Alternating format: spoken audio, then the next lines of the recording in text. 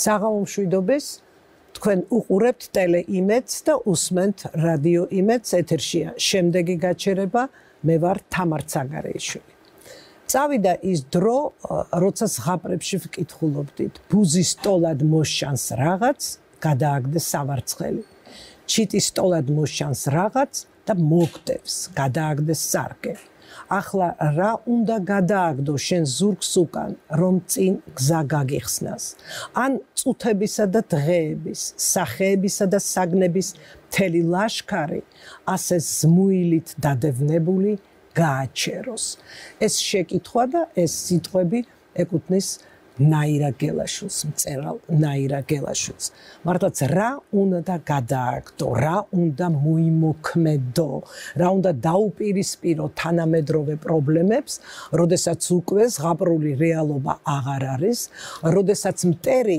ისევ მოგზდებს როდესაც აღარ გაქვს ძველი იარაღი არც სარკე და არც სავარცხელი შემდეგ გაჩერებამდე ჩვენ ვიმგზავრებთ დღეს ნაირა გელაშვილთან ერთად მწერალი, მთარგმნელი, ენათმეცნიერი, გერმანისტი და როგორც ყველას კარგად მოეხსენება კავკასიური სახლის ხელმძღვანელი. ქალბატონ ნაირა, მოგესალმებით და მადლობას მოგახსენებთ იმისთვის, რომ დღეს ხართ შემდეგი გაჩერების სტუმარი. სიმართლე გითხრათ, თქვენთან შესახვედრად ვემზადებოდი და კიდევ ერთხელ გადავავლე თვალი იმ ზღვა მასალას. იქნება ეს თქვენი წიგნები, იქნება ეს თარგმანები, იქნება ეს კავკასიურ სახლში მომხდარი ამბები, რომელიც ძალიან დაკავშირებულია ჩვენს ისტორიასთან. მე მაინც მინდა ჩემი პოზიცია ვთქვა. ჩემთვის თქვენ ხართ მებრძოლი ადამიანი, პრინციპული ადამიანი, მოქალაქე საქართველოსი, რომელიც არასდროს არ გაჩერებულა. და ვინაიდან ეს ჩვენი გადაცემა არის სწორედ იმ განვლილი 30 წლის მოდით ვთქვათ შეფასება არა განცდა. ერთად მე და თქვენი გზები ბევრჯერ გადაიკვეთა. ქუჩაში, დემონსტრაციებზე, საპროტესტო აქციებზე და ასე შემდეგ და ასე შემდეგ. ასე რომ მე დიდ პატივს ვცემ აი ამ მოქალაქეობრივ, ასე ვთქვათ, გარდა თქვენი საქმიანობისა.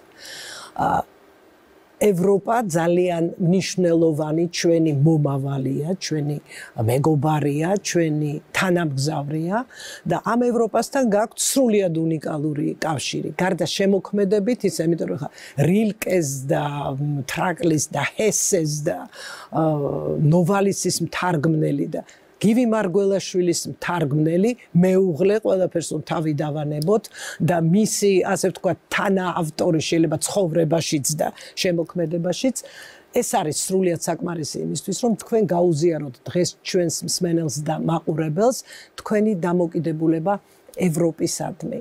გარდა მეგობრებისა თქვენ ყავთ ასევე პარტნიორები ეს სერიოზული რამ არის გერმანელები რომლებიც დაეხმარნენ საქართველოს მოდით თქვათ განვითარებაში რაღაც მომენტში, ფეხზე დადგომაში. რა მოგცათ ამ ურთიერთობამ ევროპასთან და რა გადაგაფასებინათ პირიქით?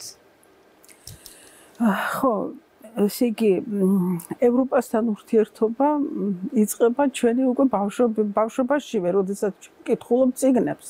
ნათარგმნ ლიტერატურას ხო მართალია და გვიყალიბდება უკვე პირველი სიყვარული, პირველი ახტაცება და ასე შემდეგ ხო რამდენი რამე გვაქვს წაკითხული უკვე ბავშვობაში სხვა თუ არაფერი ძმები გრიმების ზღაპა გერმანულს თუ მივყვებით შემდეგ საიდუმლო კუნძული და კაპიტან გრანტის შვილები და სამი მუშკეტერი და ასე შემდეგ აი ამიტომ თარგმანი არის ძალიან მნიშვნელოვანი იმიტომ რომ ის გაყვარებს სხვას გაყვარებს და ხვდები რომ ის სხვა აღარ არის და შენია და გარდა ამისა თარგმანი გაძლევს საშუალებას რომ შენი საკუთარი გაიაზრო და თუ შედარების შესაძლებლობა არა გაქვს არც საკუთარი არ იცი არც მშობლიური არ იცი მშობლიურის ცოდნა რეალურად იწყება მაშინ როდესაც უცხოურს სხვა კულტურას და აი რაცაც ქვია უცხო კულტურას თავიდან იმას ეზიარები.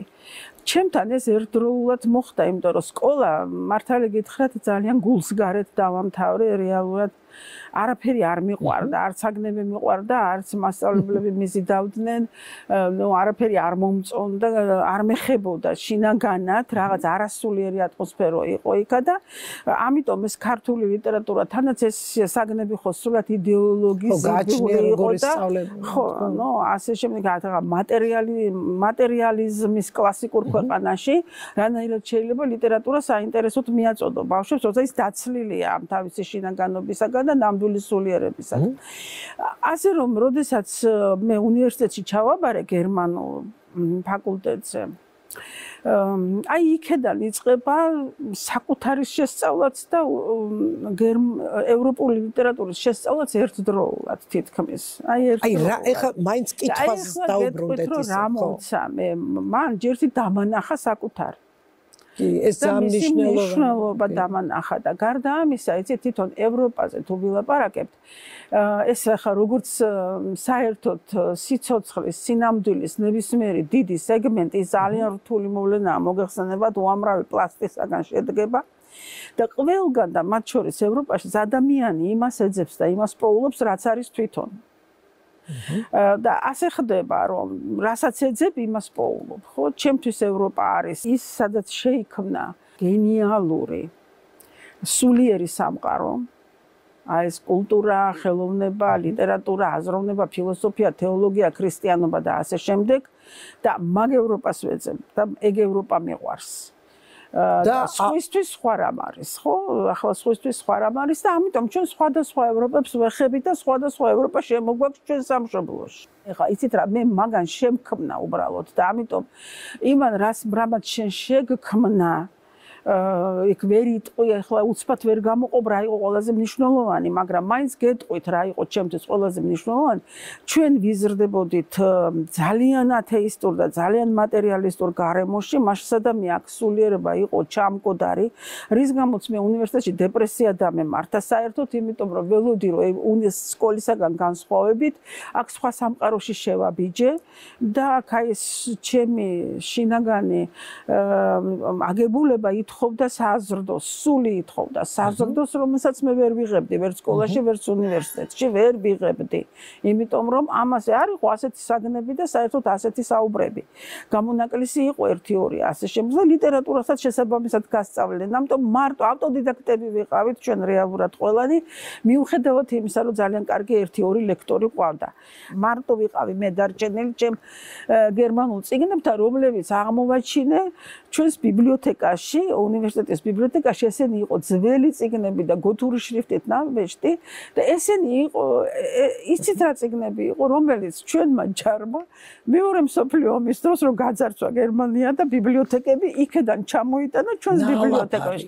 ნალაფარი, ნადავლი წიგნები გახდნენ და აი ეს არის, რომ სინამდვილე არასოდეს არ არის ერთნიშნა და ყველაფერს თავისი ორი მხარე აქვს, ხო? ესე იგი ფაქტიურად შემოიტანეს საკუთარ ქვეყანაში თავისი იდეოლოგიის საწინააღმდეგო მასალა. ესეთი პოეტები, მოაზროვნეები, რელიგიური მოაზროვნეები, საკმაოდ კარგი წიგნები უნივერსიტეტის ბიბლიოთეკაში მოიძებებოდა. დღეს ეს პრობლემა არ არის, ხო? დღეს დაგემთავრებთ, აი რა იყო ჩემთვის მთავარი ევროპაში, როგორც ასე ეს იყო ღმერთის მაძიებლობა, განსაკუთრებით გამოხატული გერმანულენოვან სამყაროში და გერმანულ ლიტერატურაში. ძლიერი ღმერთის მაძიებლობა, რასაც ვხედავთ ჩვენ ლიტერატურაშიც, რელიგიურ აზროვნებაშიც, ფილოსოფიაშიც და ასე შემდეგ. რაც ესოდენ გვაკლდა ჩვენ. მეორე, ევროპა რა არის, იცით, ევროპა არის შემთვისებელი და ამთვისებელი მთელი საკაცობრიო კულტურის აუზია, სადაც თვითონ მიაქვს ყველაფერი, თარგმანის სახით, რომ ყველაფერი ითარგმნება, ყველაფერი გამოკვლეულია, გამოჭრილია. აი ეს მომგროვებელ ამთვისებელი მთელი საკაცობრიო კულტურისა, ევროპა ნამდვილი ცენტრი. და გარდა მაგისა, ევროპას დასავლეთს ვერ დაასწრებთ მის კრიტიკას, მის თვითონ აკრიტიკებს საკუთარ თავს, თვითონ აანალიზებს ყველაფერს, რაც სჭირს. აი ეს არის სრულიად გენიალური ევროპაში და რომ ამბობენ რომ ნუ ევროპის მზის ჩასვლა კრიზისია. დღეს მთელი დიახ დასავლეთში არის კრიზისი. სწორედ ადამიანურობის, სულიერების და ასე შემდეგ მივიდა აქამდე ეს ყველაფერი ძალიან ღრმა მიზეზების გამო, მაგრამ მე მაინც თუ მე ვფიქრობ რომ ამას დაძლევს ეს კუთხე, ეს ნაწილი ჩვენი პლანეტის, რასაც ევროპა ქვია, იმიტომ რომ ყველაფერს თვითონ აანალიზებს. ყველაფერს თვითონ არქმევს თავის სახელს, ვერ დაასწრებთ კრიტიკაში. ძალიან მნიშვნელოვანია ის, რაც თქვენ ბრძანეთ. ესე იგი, საკუთარის შეფასება და საკუთართან კრიტიკული დამოკიდებულება. ჩვენ ვერ ვისწავლეთ ეს. ძალიან ძნელად ვსწავლოთ აი ამ ევროპულ ერთ-ერთ გამოვლინებას. მეტიც, ჩემთვის მაგალითად ძალიან პრობლემულია ის, რომ ვერ შევაფასეთ 30 წლიანი წარსული და მხოლოდ სპეკულაციის საგნად დარჩა. მხოლოდ იყენებენ წარსულს მტრებთან ანგარიშის გასასწორებლად, ან ვიღაცის ჩასაძირად, ან დასამარხად. აი ეს არის დღეს ვერც პირველი ეტაპი. პირველი პრეზიდენტის დროს არსებული სიტუაცია, ვერც მეორე, ვერც მესამე, ვერც მეოთხე, აი მეხუთეს წინ ვდგავართ. ამიტომ მე მაინტერესებს, საერთოდ ზოგადად მთელი ამ ჩვენი გადაცემის პათოსი არის ჩვენს მოქალაქეების პასუხისმგებლობაზე. მე მაინტერესებს, აი ამ შეუფასებლობაში, საკუთარი თავის ვერ დანახვაში, სარკეში ვერ ჩახედვაში, ჩვენი წილი პასუხისმგებლობა, საზოგადოების წილი პასუხისმგებლობა და გარდა ამისა ინტელექტუალური ელიტის. ეს არის ჩემთვის ძალიან მნიშვნელოვანი, ისე როგორც თქვენთვის და ისე როგორც ყველა ქვეყნისთვის. ნუ ესე იგი, ხა ყველასთვის ცნობილია უკვე 50 წლის შემდეგ, რომ ესე იგი სრულ დანაკარგებითი არა ქვეყანა. ძირითადად არა დანაკარგებით და თუ ამ დანაკარგებს შევაჯამებთ, რაც დავკარგეთ საერთოდ, შეიძლება ითქვას, რომ იმაზე უარესი სინამდვილე შექმენი ვიდრე იყო. ის სინამდვილე ჩვენ საშინელად არ გვიყვარდა, არ მოგწონდა, ვებრძოდით ყველანაირად, მე საშინელი ანტისაბჭოთა ახალგაზრდა ვიყავი, ისე რომ ადრევე შემამჩნია უშიშროების სამსახურმა წარმოვიდგინე და მთელი რიგი უსიამოვნებები მქონდა. მე მაგალითად არ გამიშვეს გერმანიაში რომ ესწავლა. აი მაგის გამო სწორედ ამ განწყობებისა და იმის გამო. მაგ მხრივ კი ძალიან წინა ვართ წასულები, არ გაშვება, ვერ გაშვება. ეს ძალიან დიდი მონაპოვარია, კი. პერიოდში გეუბნებით, ასე იყო და რამდენად ვიყავით დათრგუნული, მაგრამ არ იყო შიმშილი ეს დამამცირებელი და გამანადგურებელი სიღატაკე. ასე არ იყო ხალხი დამცირებული. რა არის ამის საპირწონე, რაც ღირდა აი ამ ყველაფრად არა? ყველა აღმოჩნდა მოუმზადებელი ახალი სინამდვილისთვის. ყველა რესპუბლიკა საბჭოთა გარდა ბალტიისპირეთისა. ისინი არც ითვლებიან პრინციპში. არა, აღმოჩნდა რომ სულ ემზადებოდნენ იმისთვის, რომ ერთხელაც დაიშლებოდა და დაინგრეოდა ეს საბჭოთა კავშირი. ჩვენ ყველანი ამას ნატრობდით და ამის იმედი გქონდა, მაგრამ არავითარი მუშაობა არ მიდიოდა საზოგადოებაში და ინტელექტუალურ ფენებში იმისათვის, რომ რო დაინგრეოდა, მერე რასაკეთებდი. დაუშვათ რო აღარ იქნებოდა საბჭოთა კავშირი, მერე როგორ უნდა დაგეწყო ცხოვრება და რა ცხოვრება უნდა აგეშენებინა. მერე მოხდა ის, რომ როგორც კი დაინგრა, მაშინვე დაიწყო სიღატაკე და სიღარიბე და ამან პირველ რიგში შემუსრა და გაანადგურა ინტელექტუალური და კულტურული ელიტები. სწორედ და იმას დაარტყა, ხო, ესე იგი ამას. ვინ უნდა წაძღოლოდა წესით საზოგადოებას და ხალხს უნდა წაძღოლოდა კულტურული და ინტელექტუალური ელიტა. მეცნიერები, მოაზროვნეები, ასე შემდეგ, ხომ, ასე წაუძღნენ დისიდენტები და ესე იგი, ეს არის სულ სხვა კატეგორიის ადამიანები არიან ისინი, რომლებიც თავის საქმეში შეიძლება იყვნენ ძალიან კარგი და ვიცით, რომ მართლაც მერაბ კოსტავას მაგალითი მართლა გამოდგება გმირობის ნიმუშად და ასე შემდეგ, ეს სულაც არ ნიშნავს იმას, რომ მათ იცოდნენ როგორ უნდა ემართათ ცხოვრება და ქვეყანა. და მოხდა ესეთი რამ, რომ არავინ არ იცოდა. საქართველოს არ იცოდნენ რა იყო. იმიტომ არავის არ ქონდა წარმოდგენა იმაზე, რომ ამხელა კომპაქტური დასახლებებით მულტიეთნიკური ქვეყანა ხარ, როგორ უნდა იმართებოდეს ეს შიგნიდან, ხო? და მოხდეს ესე იგი ძირითადი მიზეზი მაინც არ ცოდნა, ანუ თქვათ ასე უცოდინარობა. დღეს რა ცოდნა? ესე იგი არ ცოდნა, არც ისიც ცოდნენ დასავლეთი რა იყო. არც ისიც ცოდნენ მსოფლიო კონტექსტი რა იყო, რომელ მსოფლიო კონტექსტში გავახილეთ თვალი, რა ეპოქაა დედამიწაზე და პლანეტაზე, რა ხდება, საერთოდ რისი ნაწილი ხდები შენ, ხო?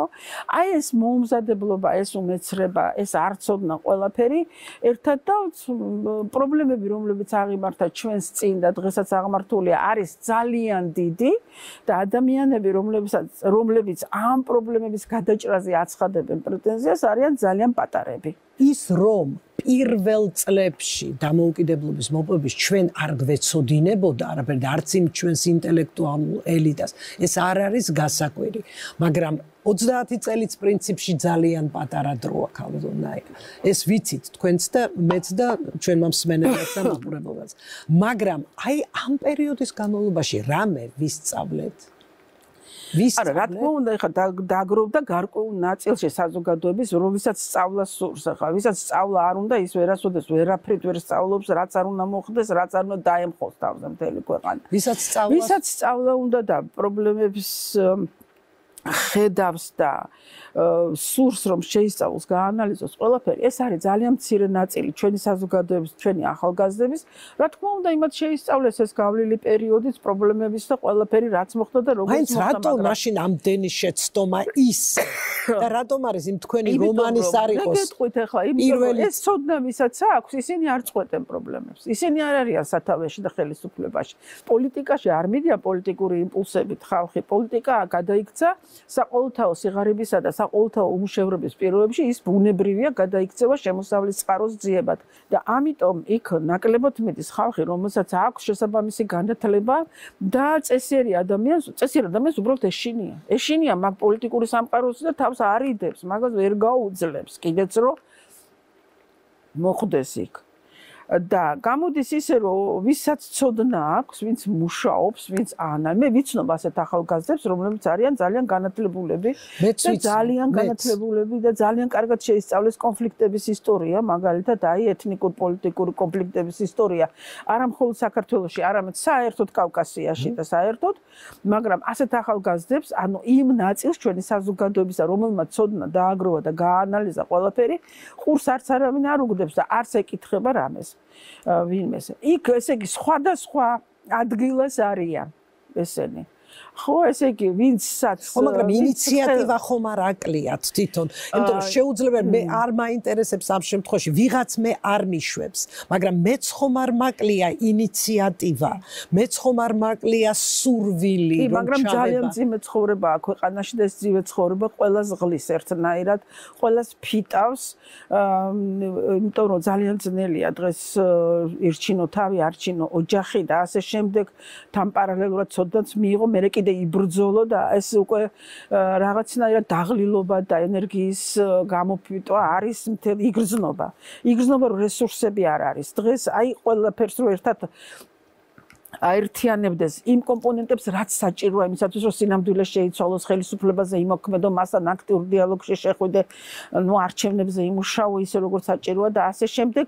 აი იგრძნობა რომ არ არის ეს ენერგია და ეს რესურსები, მე ვგრძნობ ამ რესურსების ძალიან დიდ დეფიციტს, დაღლილობასა და გამოფიტვას. მაგრამ ერთიც არის ესეთი, აი მაგალითად შევარდნაძის პარლამენტში ერთხელ მე მიმიწვიეს და მე წავიკითხე მოხსენება იმის შესახებ თუ რას ნიშნავს კავკასიური სახლი რომლის იდეასაც ჩვენ ვახორციელებთ ორგანიზაცია და რა უნდა გაკეთდეს ამ მიმართულებით და კერძოდ ბევრი ვილაპარაკე იმაზე რა უნდა გაკეთდეს პანკისის ხეობაში რომ თავიდან ავისჯეროთ იქ მთელი რიგი პრობლემები რაც ძალიან გართულებული ვითარება იყო ხო და ესე იგი ძალიან ცოტა მე არავის არ მოიწვევი ხარ ესწრებოდა ხო იმასაც და წერილობითაც გაუგზავნეთ. სხვათა შორის ზიად გამსახურდიასაც, შევარდნაძესაც და თუ არ ვთქვი სააკაშვილსაც წერილობით გაუგზავნეთ და კულტურის სამინისტროს სულ უგზავნიდით კონცეფციებს. ყველა მინისტრის როს იკარგებოდა ჩვენს მიერ გაგზავნილი, კავკასიური სახლის მიერ გაგზავნილი ძალიან საინტერესო კონცეფციები სხვათა შორის. ძალიან მნიშვნელოვანია თქვენ გიწერიათ იქ მე მივაქციე ყურადღება მთარგმნელობით საქმიანობას, თუ არ იცნობ შენს მეზობელს, მიუხედავად იმისა, რომ ახლოს ხარ, თუ არ იცნობ ვერ შეიყვარებ, თქვენ დასაწყისშიც ამით დაიწყეთ. არ ვიცით, თარგმანი ამაში ძალიან დიდ როლს ასრულებს და ასევე ენა. აი ხა მე მაინტერესებს, რას ფიქრობთ თქვენ? რუსული ენა ჩვენ პრაქტიკულად საკომუნიკაციო ენა მათთან დაიკარგეთ. სანამ ახალ ენას საერთაშორისო ენას ესპერანტო იყო ერთი მახსოვს საერთაშორისო ენა და სანამ ახალ საკომუნიკაციო ენას შემოვიღებთ, რა უნდა იყოს? ისედაც ძლივს ვაყენებთ, ქართული არ იციან. რა თქმა უნდა, ესე მიზანმიმართულად განახორციელა ეს წინა ხელისუფლებამ, ეს პატრიოტიზმად ითვლებოდა მაშინ როდესაც ჩვენი სიბრძნე ამბობს რომ რამდენი ენაც იცი იმდენი კაცი ხარ ესე იგი პატრიოტობა თითრებოდა რუსული თუ არ გეცოდინებოდა და რუსულად თუ არ ელაპარაკებდი რაც არის ერთ-ერთი დანაშაულებრივი სიბრიყვე ამ ადამიანებთან ურთიერთობაში მაგრამ ჩვენ კავკასიური სახლი რომ ვიცით და ჩვენ კავკასიელ ხალხებთან ურთიერთობა არის ხო ჩვენი პრიორიტეტი და იგივე ნაციონალური უმცირესობებთან რომლებიც საქართველოში არიან შემა გამაერთიანებელი ენა რჩება რუსული ენა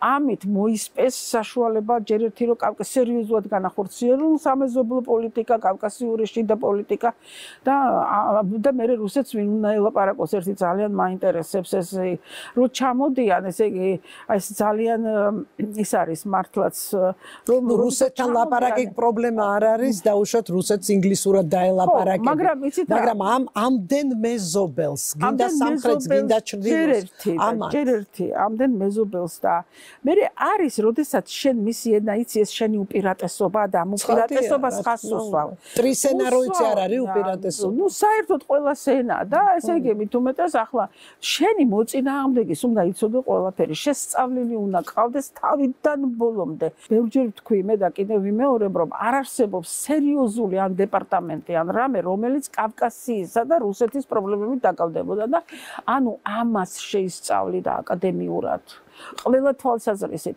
აი ჩვენ კავკასიურ სახლში მთელი წლების მანძილზე ვასწავლეთ კავკასიურ ენებს. ჩეჩნურს, აფხაზურს, რა ვიცი, ჩერქეზულს, ეკურს, ყველანაირ თუ არის სურველი თქვენ აკეთებთ ამას. როგორ არა, წრები იყო გადაწვირთული. აი ეს არის ძალიან საინტერესო და ამ ენების სწავლება ჩვენ დავიწყეთ აფხაზეთთან საომარ ვითარებაში რო ვიყავით მაშინ. და ჯერეთი ბევრი გაღიზიან და აფხაზური ენა რა თქვინდა მტრები არიან ისინი ნუ მე ახლა ასეთი გაგების ხალხს დრო არ უნდა დახარჯო ნამდვილად მაგრამ მოვიდნენ ძალიან ბევრი მათ შორის ლტოლვილები და მოვიდნენ შესასწავლად რომ აი აფხაზური ენა რომ გვეცოდინება უფრო კარგად გაუგებთ ერთმანეთს უფრო კარგად გაუგებთ იმ ხალხს და ვასწავლიდით წლების მანძილზე მაგრამ რა არის საინტერესო მოდიოდნენ აი შევარდნაძის პერიოდი მახსოვს მოდიოდნენ შინაგან საქმეთა სამინისტროდან და ხანდახან უშიშროების სამინისტროდანაც და გთხოვდნენ რომ რაღაცა ტექსტების გაშიფრაში დავხმარებოდეთ. კაი ერთხელ დავეხმარეთ, მეორედ დავეხმარეთ და მე უთხრა იცით რა ჩვენი საქმე ეგ არ არის. და თუ გინდათ გასწავლით ამ ენას რომელსაც გინდათ ჩეჩნურსა აფხაზური უნდა იცოდეთ ასეთი კადრები უნდა გყავდეთ მანდ მაგრამ მათ შესასწავლად არავინ არ მოსულა და რომ რაღაცების გაშიფრაში დაეხმარო ეს უნდათ რას ვამბობ ეს ყველაფერი არის არასერიოზული არასახელმწიფოებრივი ხედვის შედეგია ყველაფერი არ არიან ადამიანები რომლებსაც იტყვილო სახელმწიფო მოღვაწეა თავისი დიაპაზონით თავისი ხედვით გესმით აი პირველ რიგში თუნდაც ეს სად არის კავკასიური პოლიტიკა რა არის გაკეთებული ამ მიმართულებით რა ფუნდამენტი გვაქვს მე ისევ ჯიუტად გიმეორებთ ჩვენ საზოგადოება ახალგაზრდები იჩენენ ვიჩენთ ინტერესს ვიჩენთ სადმე ჩანს ეს საზოგადოებასაც ვიღაცამ უნდა მიაწოდოს ინფორმაცია დროზე დროზე ხომ, ესე იგი, აი დაუშვათ ეკოლოგიური მდგომარეობა. აი, როდესაც მე ევროპის სამყაროში შევაბიჯე, მე გამაოცა სწორედ იმან, რომ იმათ აღმომაჩენინეს საბჭოთა დროს გავიგე, რომ ჩვენ ვიმყოფებით უმძიმესი ეკოლოგიური კრიზისის ეპოქაში ვცხოვრობთ, რაც ყველაფრის გადაფასებას იწვევს და ძალიან ბევრი რამ უკვე სხვაგვარად არის დასანახი. და ეს ეკოლოგიური კრიზისი, ეს ეკოლოგიური კატასტროფა, რომელიც პლანეტაზე არის, რომ ადამიანის განვითარება, ესე იგი, საით წავიდა, აბსოლუტურ ჩიხში შევიდა იმ თვალსაზრისით, რომ დაუპირისპირდა საკუთარ სიცოცხლეს დაუპირისპირდა. ესე იგი, კეთილდღეობის გულისთვის მოსპო სიცოცხლეს, დაიწყო სიცოცხლის მოსპობა დედამიწაზე. ეს მე გავიგე სწორედ ევროპის ეს ცნობიერება. ეხლა უყურე თუ არ მიაწვდი მე გავიგე წიგნებით იმით რომ ვკითხულობ, ხო? მე ძალიან ბევრს წერდი თქვენ გახსოვთ ამის შესახებ, მოამრავს 88 წლიდან მე წერდი უწყლოდათ ამის შესახებ და გამოვდიოდი რომ თვითონ საქართველოსია შექმნილი უმძიმესი ეკოლოგიური მდგომარეობა და მოდი ამაში მაინც გავერთიანდეთ ამ საკითხის ირგვლივ გავერთიანდეთ ვერანაირად ვერ ეს ცნობიერება ჩვენში ვერ ჩამოყალიბდა 90-იან წლებში ისე საზოგადოებისკენ მოვიდა აი ხომ მწვანეთა მოძრაობა რო გაჩნდა მაშინ იყო უცბად აიტაცა ხალხმა ეს ეკოლოგიური მიტინგები რაღაცა ეს მოღვაწეობა ძალიან ერთად მოღვაწეობდით მაშინ მთარგმნელთა კოლეგია სადაც მე მუშაობდი კოლექტიური წევრი იყო მწვანეთა მოძრაობის და მე და ზურაბჟვანია ერთად ბატონი ოთარნოდია და კიდევ სხვები აი რაღაც უამრავ რამეს ვაკეთებდით. აიტაცა მაშინ საზოგადოებამ, ხალხმა მიიღო, გაიგო თითქოს დიდ მონაწილეობა, ამის შედეგი იყო მწვანეთა მოხვედრა პარლამენტში, რომ აირჩიეს და ხმები მისცეს. თუ კი რამე შეიძლება კარგად მოვიგონოთ საზოგადოების გამარჯვება. მოვიგონოთ კარგად. ერთი ეს იყო 14 აპრილის საბჭოთა პერიოდში და მერე იყო უკვე საბჭოთა კავშირის ბოლო წლებში გამარჯვება ჩვენი საერთო, როდესაც ჩვენ ეს აბსოლუტურად გამანადგურებელი ტრანსკავკასიის რკინიგზის პროექტი შევაჩერეთ და ხუდოხაზის პროექტი შევაჩერეთ, რომელსაც დღევანდელი ხელისუფლება და წინა ხელისუფლება ისევ და ისევ აღორძინებს ხოლმე თავიდან. არ უნდა შევეგუოთ ამას. ჩვენ აი ესეთი სამოთხეა ეს საქართველო მართლა თვალმარგალიტია ულამაზესი კუთხე ქვეყანა მიწაწყალი მოგვცა ღმერთმა ხო და ახლა ასე თავლაბ დასხმულნი არ უნდა წავიდეთ ისტორიიდან რომ შინაურმა და გარეულმა მტაცებლებმა ესე იგი ცხვირწინ აგვაცალონ აი არ უნდა წავიდეთ ასე მაშასადამე ყველაფერი უნდა გავაკეთოთ იმისთვის ვისაც რა შეგვიძლია რომ ეს ქვეყანა თავიდან ავაყვაოთ. აუცილებლად უნდა ამისთვის ვიბრძოლოთ, ამისთვის სიკვდილით ღირს, ბრძოლად ღირს, როგორ შეიძლება ასე უსახელოდ, ასე უღირსად ქვეყანა გაქრეს. ისტორიის ცოდნა, აი ჩვენი კულტურის ცოდნა, ხომ არ არის კიდევ არ ცოდნა, უბრალოდ ცოდნა კი არა, არ ცოდნა იმის ერთ-ერთი მიზეზი, რომ ჩვენ ადვილად ველევით ან ადვილად ვეგუებით ამ სიტუაციას. არა, მოისპო ეს ძველი განათლების სისტემა და ახალი არ შეიქმნა. მე მაგალითად ყველა ფაკულტეტზე სავალდებულოს გავხდები ქართული ლიტერატურის სწავლას. ლიტერატურის საერთოდ და ქართული ლიტერატურის სწავლას გავხდიდი აუცილებელს. იმიტომ რომ ლიტერატურა, ხელოვნება, რელიგია ეს არის ის რაც სულიერ პიროვნებას აყალიბებს. ეს არის სულის საზრდო, ეს არის ფუნდამენტი. ადამიანი გახდა რობოტი. რობოტიზაცია მოხდა ადამიანის. მან თავისი სულიერი საწყისი დაკარგა და ამის ერთ-ერთი მიზეზია ის, რომ მის სულ საზრდო არ მიეწოდება. აღარ მიეწოდება ეს საზრდო. ამას გულისხმობ მე. აი გოეთეს აქვს ერთი ძალიან უბრალო და ძალიან გონივრული გამონათქვამი. ყოველ დღე ადამიანმა უნდა წაიკითხოს ერთი კარგი ლექსი, მოისმინოს ერთი კარგი მუსიკალური ნაწარმოები და ნახოს ერთი კარგი ნახატი. რატო? იმიტომ რომ სულს ჭირდება ყოველდღიური საზრდო. სული არ არის ისეთი რომ გადადო. მოიცა ახლა ერთი თვე არაფერს არ წავიკითხა მე ეს. აქედან ხდება ეს სულიერი დაშრედა და სიღატაკე, რაც დღეს მე მგონია მთავარი პრობლემა. სულიერი სიღატაკე. რაც არის გამეფებული ყველგან, იქედან მოდის, რომ საზოგადოება არ არის ესე იგი შემართული საკუთარი ქვეყნის გადასარჩენად, საკუთარი ღირსების დასაცავად, საკუთარი შვილებისათვის სასიცოცხლო გარემოს შესაქმნელად არის ბრძვის ამისთვის. უკვე ფინალისკენ მივდივარ და თქვენ წერთ ძალიან მომეწონა, ასე ვთქვათ, ეს პატარა ამონარიძი, წარსული თან უნდა გახსოვდეს და თან არა. წარსულიდან მხოლოდ ის უნდა იცოდე, რასაც აცნობიერებს, სხვა ყველაფერი უნდა გადაყარო, რომ ტვირთად არ გექცეს. აი მე მინდა ბოლოს უკვე მეტ კითხვას აღარ დაგისვამთ. თქვათ, რა უნდა გადავყაროთ, რომ ტვირთად არ გვექცეს. გადაყრით ვერაფერს ვერ გადაყრით, ესე იგი თუ ადამიანმა არ გააცნობიერა თავისი ჩადენილი შეცდომები და დანაშაულებები, ის ყოველთვის თან გაყვება. და მუდმივ ტვირთად ექნება. ეს არის სწორედ საკუთარი შეცდომების და დანაშაულების გაცნობიერება, როგორც საზოგადოების მხრივ, ისე პიროვნების მხრივ. ეს ხსნა ამაშია, რომ შენი საკუთარი ტვირთი, რომლითაც ამოგევსო უკვე სული ტვინი და ამ შემთხვევაში მე ვერ გავყოფ საზოგადოებას და ხელისუფლებას. ეს ყველამ ერთნაირად უნდა გააკეთოს. იცით რა, ყველაფერი იწყება ალბათ სიმართლით. მწარე სიმართლით, აი გაღორძინება ადამიანის, არც საზოგადოების არ მოხდება მწარე სიმართლის გარეშე. სარკე ეჯავრება ძალიან ჩვენ ხალხს, გადატანით ყველას ეჯავრება. პიროვნულადაც და სახელმწიფოებრივად. სარკეში და ლამაზად არ გამოიყურება, ასეთ სარკეებს ამსხვრევენ. ხო და ასეთ სარკეებს როლს თამაშობს მწერალიც, ფილოსოფოსიც, მოაზროვნეც, რომ ახედებს ხალხს. და მე მერაბ მამარდაშვილს აქვს, რომ იცი, აი ვიდრე არ ჩავიხედავთ სარკეში, არ შეგვეზიზღება საკუთარი თავი და არ დავიყლირე. არ განვრისხდებით. ხო, ეხლა საერთოდ რომ ეხლა ჩვენ ქრისტიანობა არ ვახსენოთ, რომელიც არის სწორედ ამის მოძღვრება, რომ თუ გინდა თავისუფლება, უნდა განთავისუფლდე პირველ რიგში შენივე ნაკოლოვანებებისაგან და შენივე ჩადენილი შეცდომებისა და ცოდვებისაგან, შეგვიძლია ჩვეულებრივადაც ვთქვათ და აგერ ფილოსოფოს მიმართოთ. და ვთქვათ, ამის გარეშე არაფერი არ მოხდება. აი ამ საყოველთაო კრიზისს, რომელიც ძალიან ძნელი გახდა, სიცოცხლე, ცხოვრება, გაძლება და ასე შემდეგ, აქვს ერთი მნიშვნელობა, რომ აი გადარჩევასაც ნიშნავს რა კრიზისის თავისი მნიშვნელობით ეს სიტყვა ძალიან იზრდება წესიერი ადამიანის მნიშვნელობა ძალიან იზრდება მაქსიმალურად და ყველა მიცოდეს ეს თავისი ფასი რომ ესე იგი აი ამ დროს თუ დარჩები წესიერი ამ დროს თუ არ უღალატებ შენ საწყალ ქვეყანას რომელიც მიტოვებაც უნდა ამდენ ხალხს ამას აქ ძალიან დიდი მნიშვნელობა ისტორიული თითქმის.